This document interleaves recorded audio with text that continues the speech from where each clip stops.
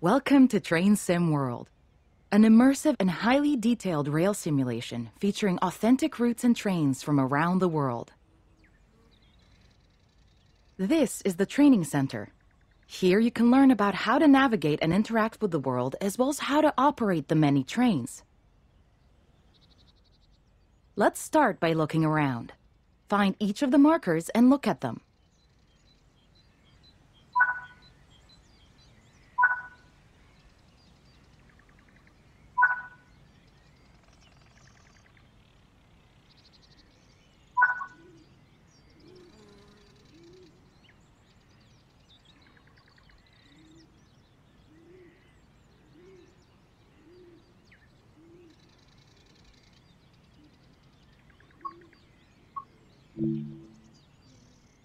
Your current objective is shown at the top left of the screen.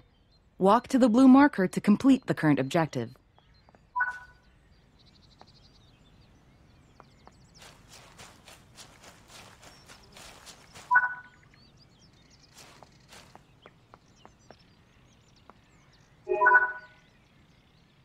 You've been awarded some action points. These are displayed in the top right corner of the screen and count towards your overall experience level for the game. This is one of the many types of route tasks to be discovered. Keep an eye out for many more types and styles of route tasks, which can involve placing, collecting, or fixing a variety of things. Head into the main building, and you'll continue your induction there.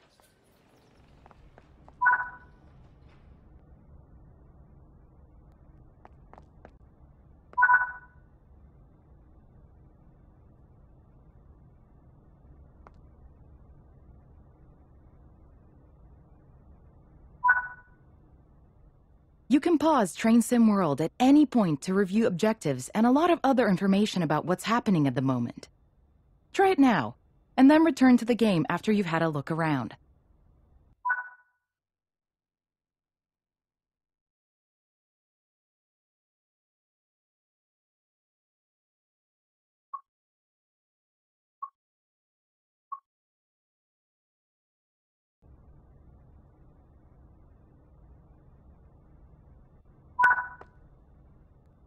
Now that we've covered some of the basics of moving around and interacting with the environment, let's take a walk through the building and find the trains.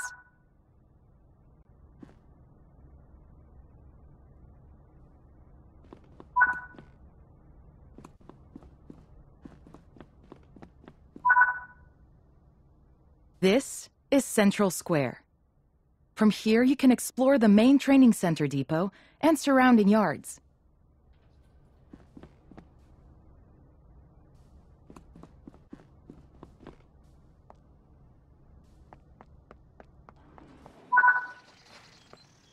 Your journey operating trains is just getting started here in the training center.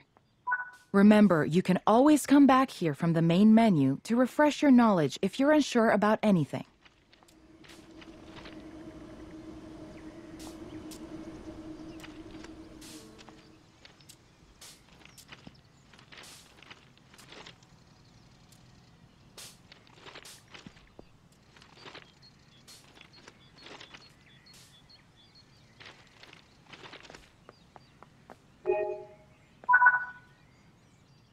Continue to learn and other training modules here in the training center, and then you'll be ready to take on more challenges in other environments.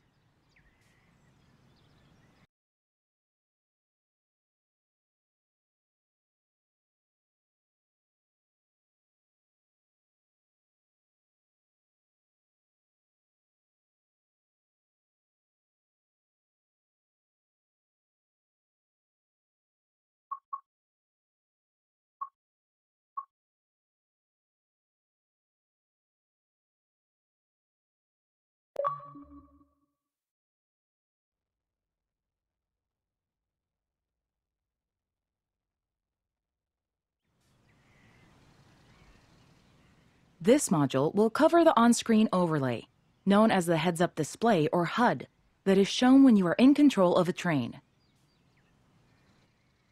Climb up the ladder into the locomotive and then sit in the seat.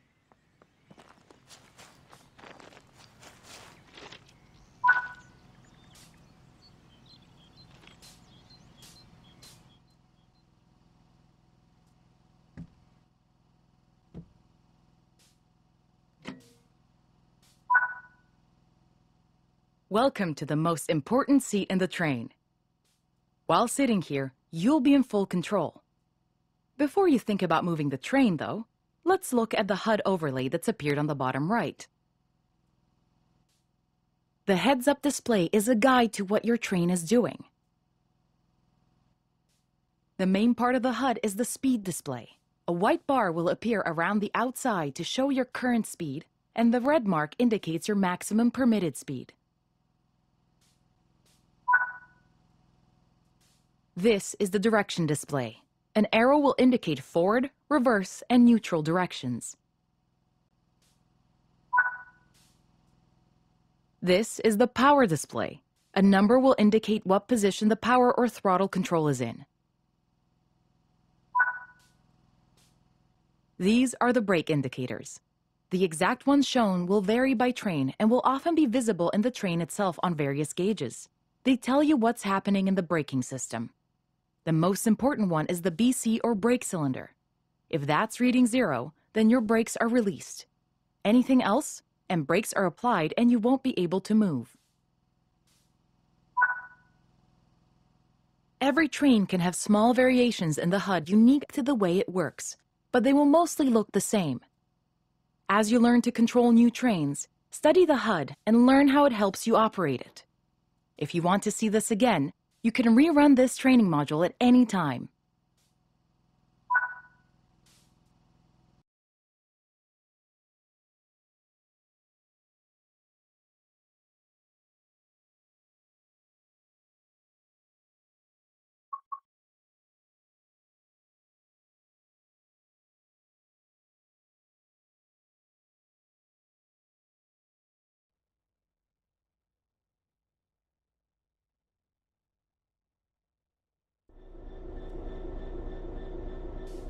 In this training module, you're going to look at making the train move, and then bringing it to a stop again.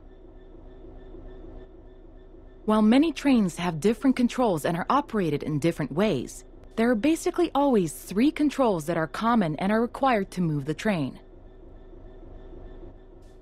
The reverser sets the direction between forwards and backwards. The brakes are used to slow or stop the train. The throttle controls how fast the train accelerates. We want to move the train forwards, so move the reverser in that direction.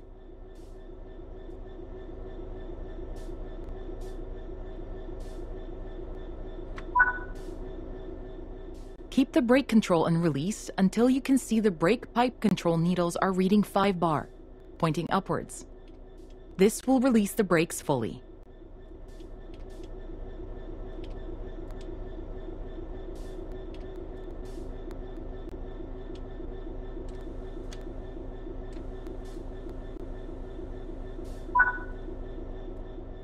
Watch the brake cylinder, or BC gauge, to see it gradually reduce to 0, which tells you that the brakes are now fully released and you can move the train. Apply some throttle to get the train moving. As you apply power, notice the amp bar rising. This is the amount of power being fed into the traction motors. Now that you've reached your target speed, you can move the throttle control back to 0. The train will then coast on level ground, and the train will only slow down very gradually.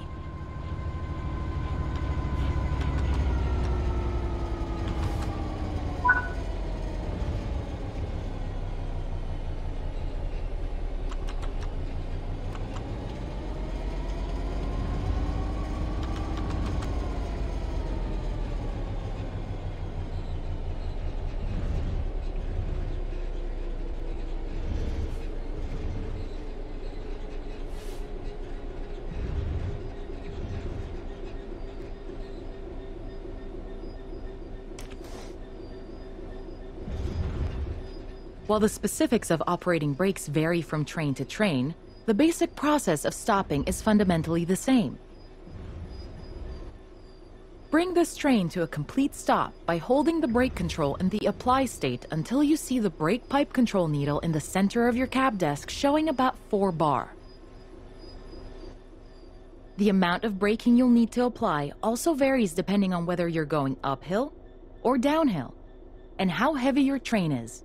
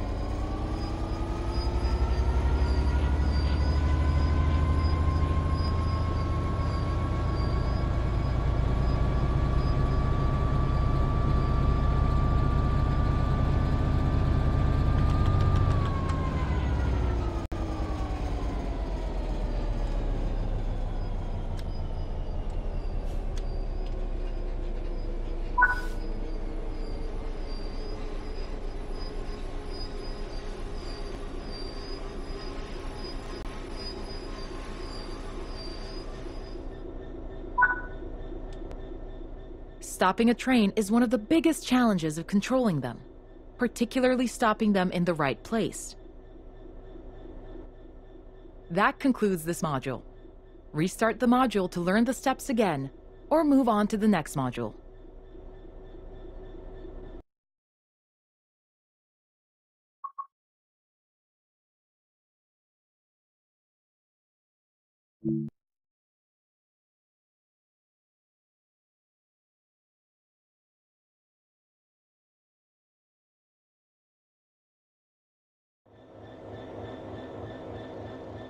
This module will go over the fundamentals of operating junctions to change the path your train will take, and how to navigate using the map.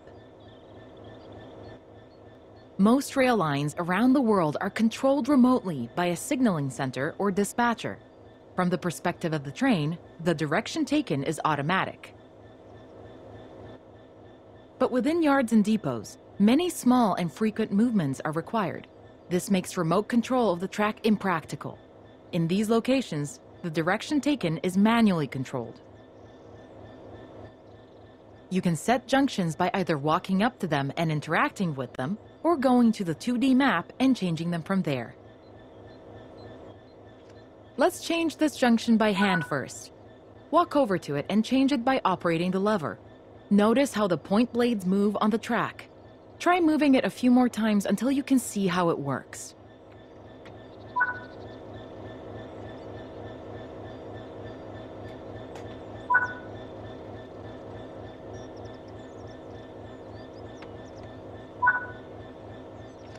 Let's head over to the train, and then we can look at the map.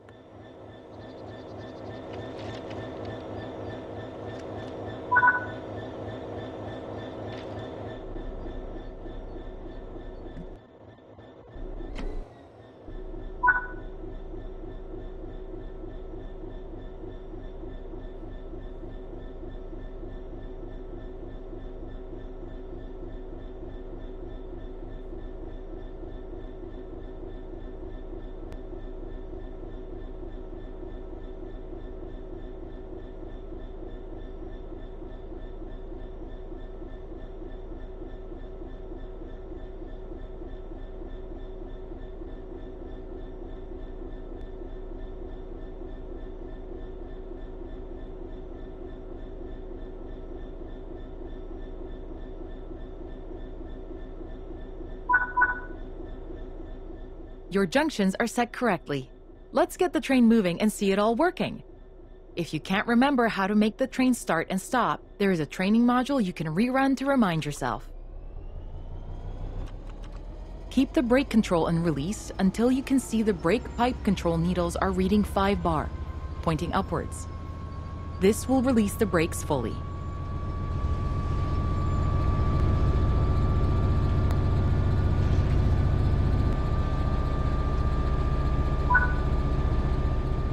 Watch the brake cylinder, or BC gauge, to see it gradually reduce to 0, which tells you that the brakes are now fully released and you can move the train.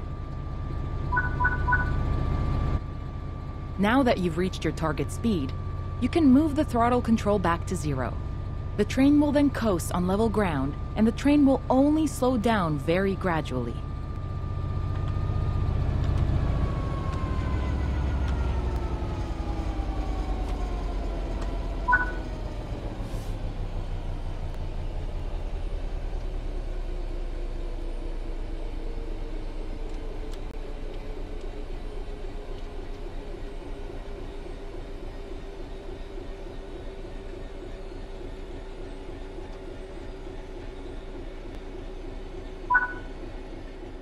Bring this train to a complete stop by holding the brake control in the apply state until you see the brake pipe control needle in the center of your cab desk showing about 4 bar.